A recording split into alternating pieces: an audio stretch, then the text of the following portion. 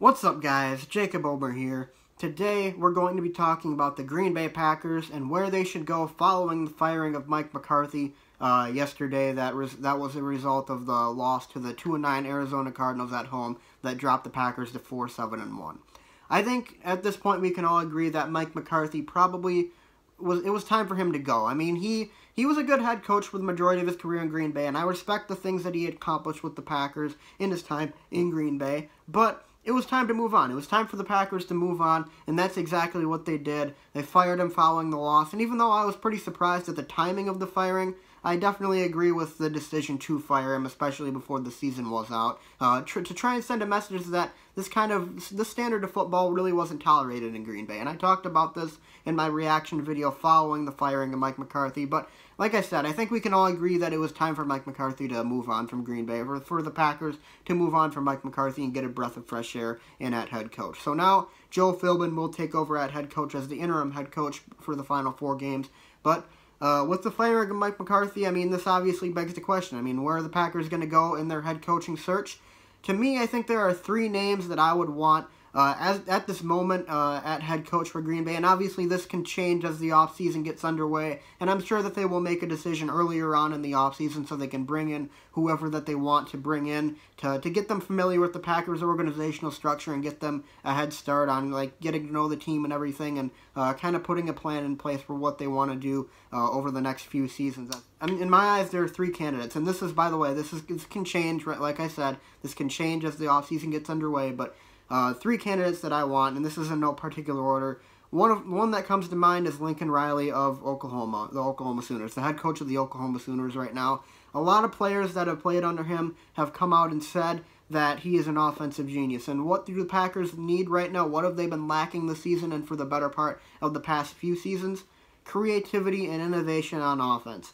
That's what they need in Green Bay right now on offense, and you can argue that the offense is the biggest reason why the Packers have the record that they do. And with a quarterback like Aaron Rodgers at the helm and the offense to be this bad, it's unacceptable. The Packers need to be better offensively, and a lot of those struggles offensively, I believe, came from McCarthy's stale, boring, and old schemes and play calling that kind of hindered the Packers' success offensively this year, and for the past few years for that matter. So, Lincoln Riley would bring a breath of fresh air for sure in terms of the offensive schemes, offensive play calling. I like a lot of the concepts that he runs at Oklahoma, and I might actually make a video where I go through those offensive concepts and schemes, and I might do that after they maybe hire him or not. I'm not sure how high up or down on the list he is at this moment for the Packers, and obviously he's got his own things to worry about right now. He's the head coach of Oklahoma Sooners, and they are in the college football playoff right now, so obviously this will be talked about more and more as the offseason gets underway, but right now I kind of like the idea of hiring a guy like Lincoln Riley. I mean, I think he'd be a really good head coach. The only problem, though, that I would have is that how would the player dynamic work in Green Bay with a head coach that's barely older than many of the players that he would be coaching? Lincoln Riley's only 35. That's the same age as Aaron Rodgers, so how would he and the players get along together? Would Aaron Rodgers and Lincoln Riley butt heads a lot? Would they see eye to eye? I mean, you have to be able to take that into consideration, not only with a younger head coach, but with any head coach that you hire. So that's the primary concern I have. But for the most part, I think that I would really like Lincoln Riley in Green Bay due to his offensive innovation and the fact that he very well could be the next Sean McVay if indeed he comes to the NFL. So the second guy I want to talk about, and this might anger some fans that really don't like what happened last offseason with this person, but Josh McDaniels is high on my list for the Packers. He is. I like Josh McDaniels. I like what he has done with the New England Patriots, the consistent kind of offense that the Patriots have had for the better part of the past 5 to 10 years or so. And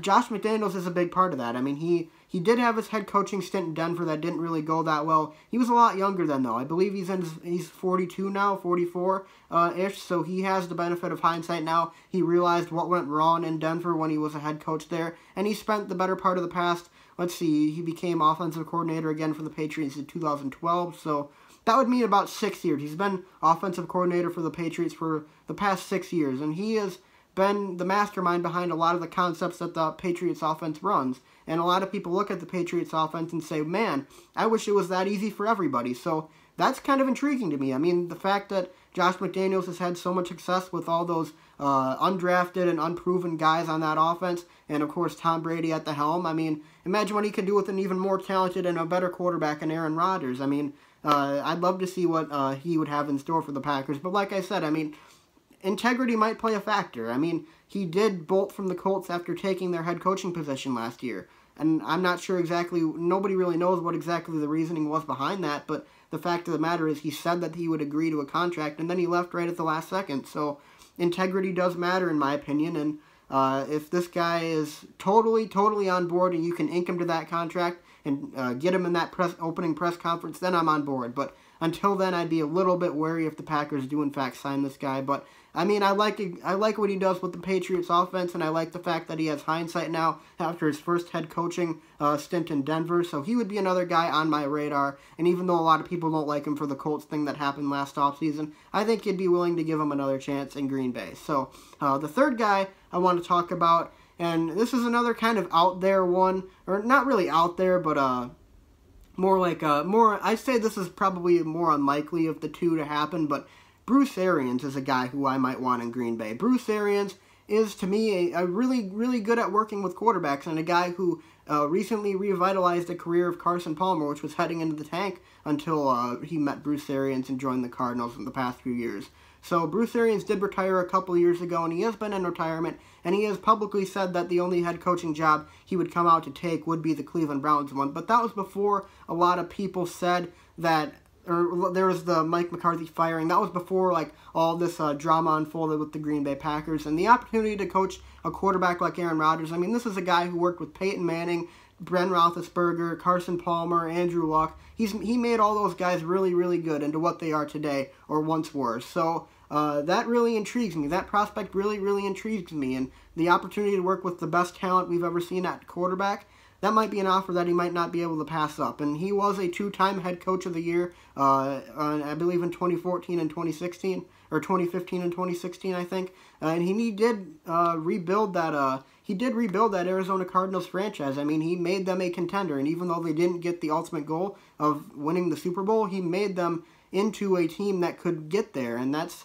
was impressive to me. I liked what he did in Arizona, and if he is willing to come out of retirement and come and coach Green Bay, I'd be all for it. So he is a little bit on the older side, and I do have concerns with people who are over the age of 60 being a head coach. My ideal range would be 40 to 60 for a head coach, but and there's a question of maybe he might be out of touch or not, but I don't know. I think that he's done a really good job, and I really like his offensive concepts that he ran in Arizona as well. He had that offense as one of the best in the league when he was in Arizona. So I would like Bruce Arians. I would definitely not be opposed to that, and I think he would be a pretty good fit as well. Anyways, guys, that's all I have to say in this video. Those are the three guys who I would want at this point the most to be head coach of the Green Bay Packers next season. And obviously this list can change. I mean, and it very well might change, and I might make another video with a different list of this. Or maybe I'll make a video where I decide on a head coach that I would want the most, like a video saying why Lincoln Riley should be the head coach of the Green Bay Packers next season or something like that. But until then, those are the three guys who intrigue me the most in the head coaching search. And like I said, that can change. There might be a name that pops up later that I might like more. And if so, I'll make another video related to that person. But until then, guys, it's going to be another 4 games for the Packers. So I'm going to obviously be making my 4 more reaction videos. And I'll be hoping that the Packers do a little bit better in this final stretch. I know a lot of people think that the Packers should tank and get a higher draft pick, which I guess I really wouldn't be opposed to. But at this point, I just want to see this team succeed. I mean, I know that it's been disappointing, and no matter what, it will be a disappointing year. But, I mean, seeing the Packers come out and win 4 straight or, like, beat the Bears or something, you know, it'd be kind of encouraging to me. I'd be all for either thing happening. So, anyways, guys, though, thanks for watching. Thanks for joining me for this video.